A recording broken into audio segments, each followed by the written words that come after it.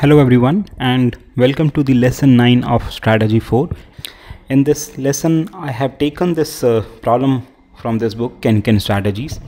What we need to do is we need to find out the numbers we can put in this particular cell. So we need to find out the solution for this particular cage, and it is a small part of 8 by 8 Kenken puzzle. So we can use numbers 1 to 8. So I will start with this because this is very easy. We know 7 minus only possible combination is 8 and 1. Okay, I don't know about the order.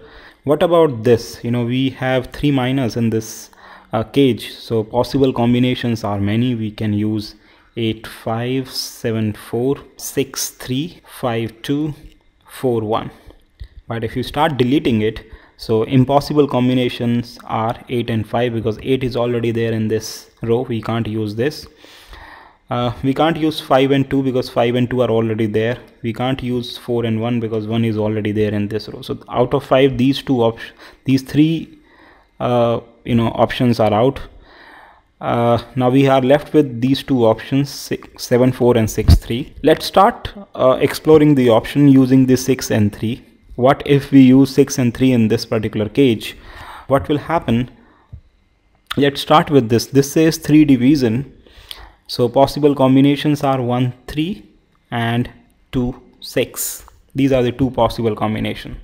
Now problem is, if we are using 6 and 3 in this particular cage, you will observe that you cannot use any of these two possible combinations. Why? Because if we use 1 and 3, we already have 1 and 3 in this cage. So 1 and 3 are not possible in this particular cell. Cannot use 1 or 3 in this particular cell, because we already have 1 and 3 in this row. Same with this, if we try to use 2 and 6, which will also be impossible because we already have 2 and 6 in this row. That proves that this particular option of using 6 and 3 is incorrect. We will be using the other option, which is 7 and 4. So this is the answer for this particular cage. We will be using 7 and 4. I don't know about the order at this point in time, but 7 and 4 will be used in this cell. I hope you enjoyed this, and we will try to come out with more videos, more lessons on this strategy. Thank you very much.